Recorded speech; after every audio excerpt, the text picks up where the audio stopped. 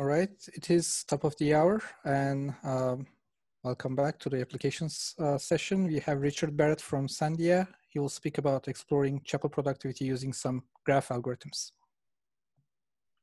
Okay, thanks so much for having me. Super cool, everybody to be sharing their work. It's really interesting, thank you.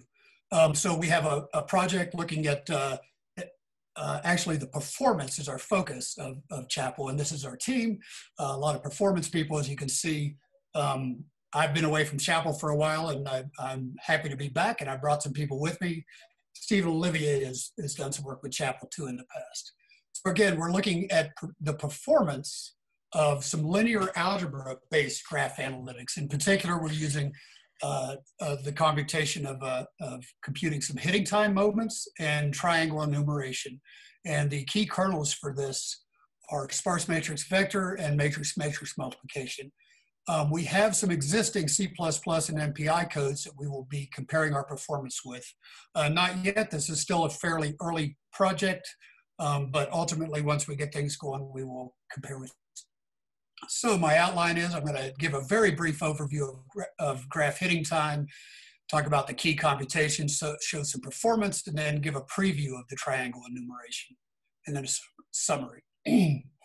So graph hitting time. So if I have some relational data and I can organize it into a graph, I might ask a question, how long does it take to go from one vertex to another? Or I might identify some subset of the vertices and ask how long it takes to get to the others. This is not an optimization problem. We're not looking for the shortest path. We're doing a random walk, and we're just looking for some statistics on how that goes.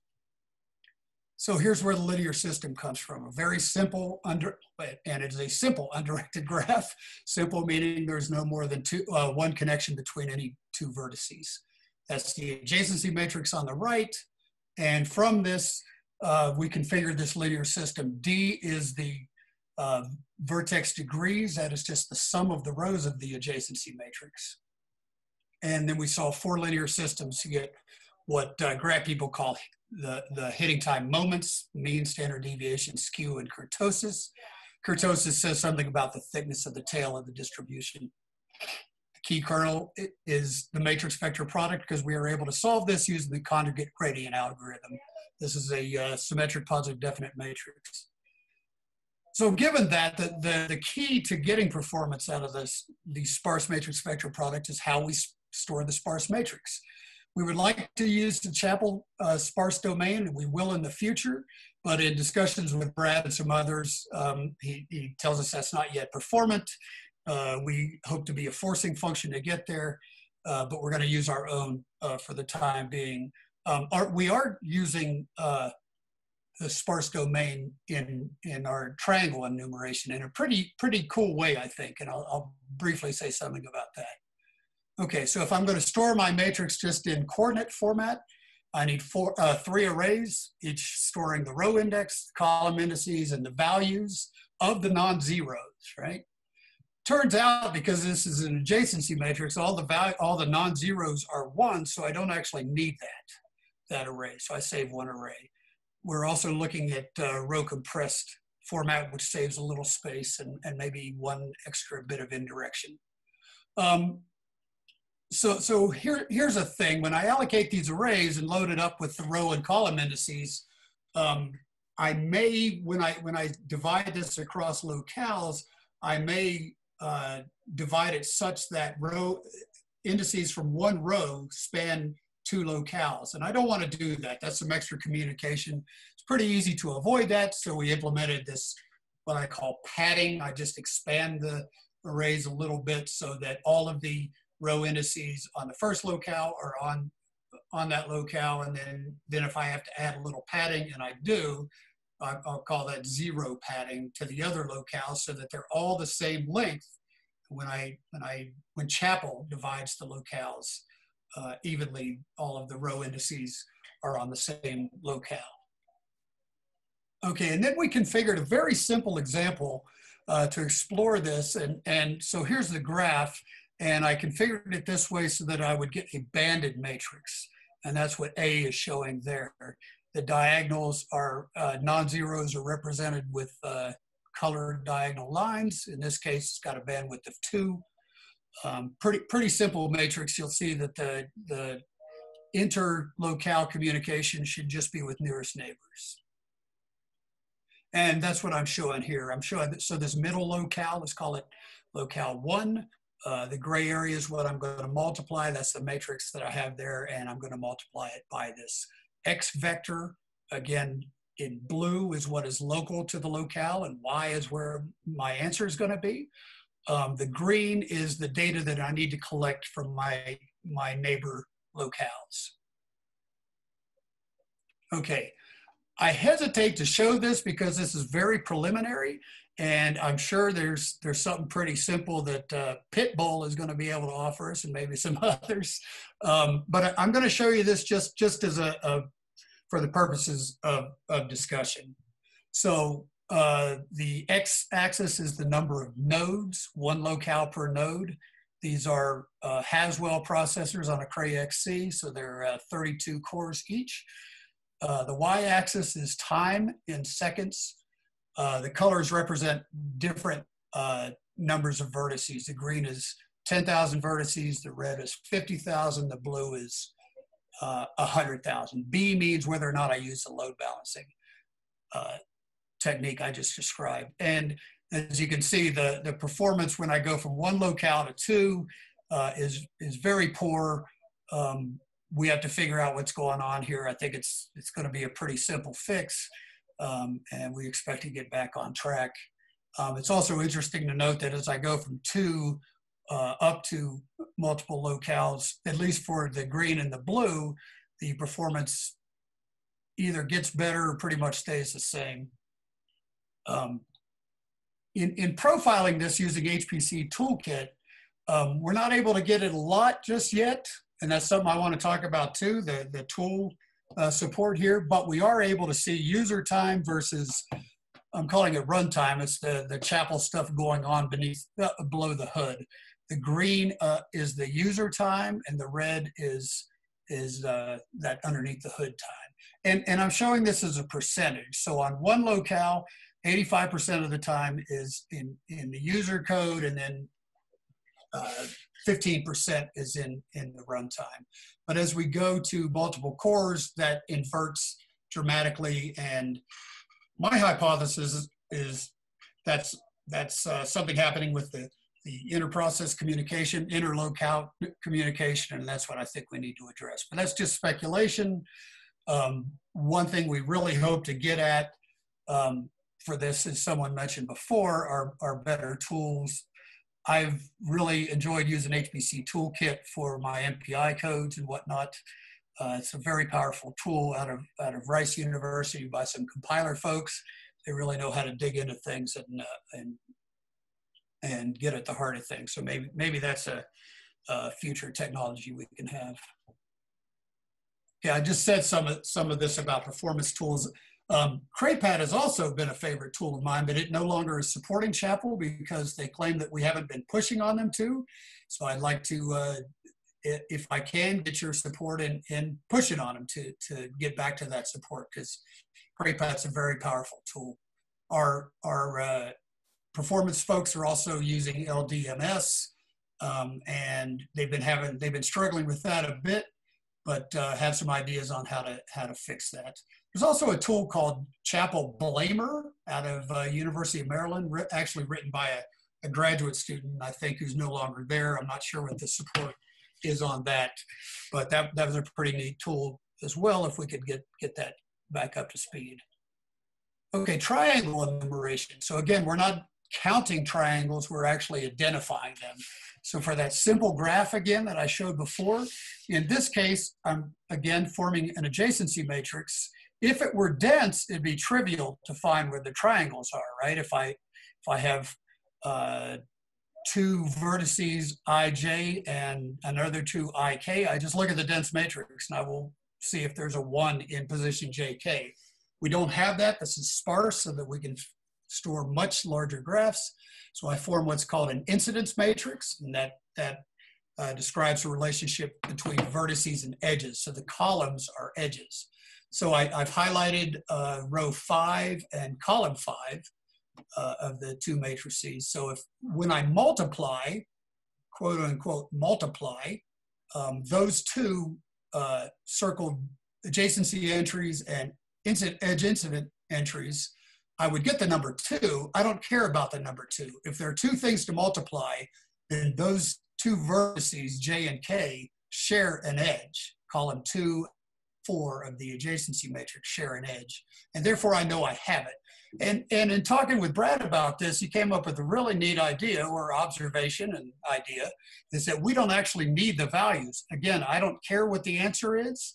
I only care that there are two things that get multiplied together. And when I do that, I know I have a triangle. And so we formed we're just implementing the domains and operating on those. There are no values. I hope to report on that pretty soon as well. Okay, just in summary, scaling performance is currently poor. That's probably on me, but we're looking forward to getting with the CHIUW performance folks and really digging into that. I showed a very simple example, the banded matrix, but we're not going to have anything that simple, so we won't assume any graph structure. We're looking at these different storage formats, really hope to get to the CHIUW sparse domain. One thing I would like to call out, and maybe it's there, maybe I just don't understand it, but in C, we call it a function pointer. So when I solve a linear system, I want to pass a matrix vector product function into conjugate gradient and let it operate on that. That lets me have a much more complicated matrix vector product capability. I'm shouting again about the need for performance tools to really dig in and be able to find where the issues are. We're going to be looking at additional processors, and I really am happy to hear Elliot talk about the different interconnects. We do have a Cray XC that does have that top interconnect, but we're interested in commodity as well. And matrix in place just means that in general, this hitting set idea and the triangle enumeration are not standalone applications. They're part of a bigger application. And so I don't really want to form the adjacency matrix. I just operate on it where it is. Okay, that's my talk. Thank you. Thanks a lot, Richard. While waiting for questions to come, I think you may have mentioned it, but I may have missed it. Your performance results are for distributed memory, right? The results that you presented. Yes. Have you run any scalability in a single node setting? No, we have not. Actually, I think I may have originally, and it looked pretty good. Okay. And I really haven't focused on that. I'm really going for the CHIUW idea of just saying we're going internode and it's real easy to do, and I'm going to do it this way. Okay. And also why we're not linking to PETSI or anything else. Okay. And Brian Dolan asks, can you summarize why the sparse library wouldn't work? I assume he's talking about the sparse domain and array support in CHIUW. It will work. And in fact, again, we're using it in the triangle enumeration mini app, but I'm not sure. Brad, do you want to address that, or Elliot, or anybody? Yeah, I can jump in. So Richard and I, when he started this project, sat down for a few days and talked through various things. And one of the things we were deciding between was whether to have him use the sparse features and potentially constantly be running up against issues that we would have to fix versus whether he'd want to take a more manual approach to the sparsity where he had more control but was losing some of the power in the language. And for whatever reason, I think based on that discussion and visit, we decided to go the more manual approach for now. But my hope is that we will also look at more what it would look like using the sparse features and use that as a forcing function to bring them more up to speed. Is that about right, Richard? Is that the way you remember it? Yeah, very good. And I really appreciated you telling me about that, and it will be nice to have the other storage formats available for folks who want to try that. But I really think that CHIUW sparse domain is a very powerful construct. Yeah, thanks. I was also going to say, Richard said that the performance might be his fault. It may be my fault as well.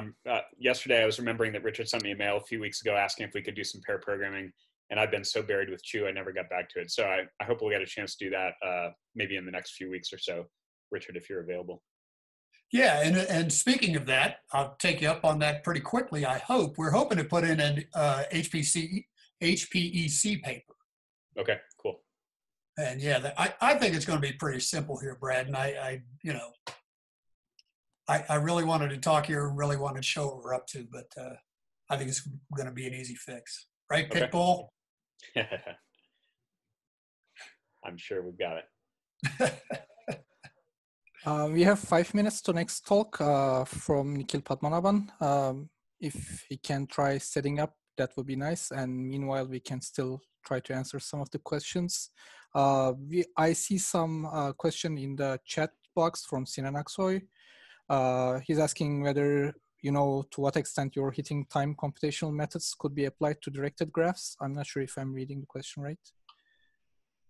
There's the chat. Could you repeat that question again? I'm not sure I understand. Yeah, word by word, it says, do you know to what extent your hitting time computational methods could be applied to directed graphs? Oh, very good. Yeah. I sit next to colleagues who are actually the graph people and doing this work. I am not a graph person. I'm starting to learn it a bit and just focusing on performance. I could put you in touch with those folks if you like. All right. We have some more questions from Brian Dolan, whether the code is available. It will be, yes. Once we get things sorted out, that is the goal. And the next one is whether you are moving towards more GraphBLAS implementation. Yeah, great question, Brian. Thanks very much.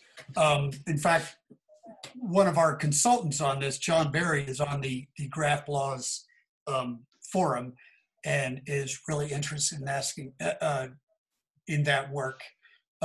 We are considering that. John seemed to suggest there was some, it might not be a perfect match with the GraphBLAS. And that's something we'd like to speak with the forum about to support this sort of thing. And maybe it does. I'm speaking out of turn here, sorry. But yes, we're definitely going to look at GraphBLAS. All right. I am not seeing any other questions. Thanks a lot again, Richard. Great talk and great work. Thank you.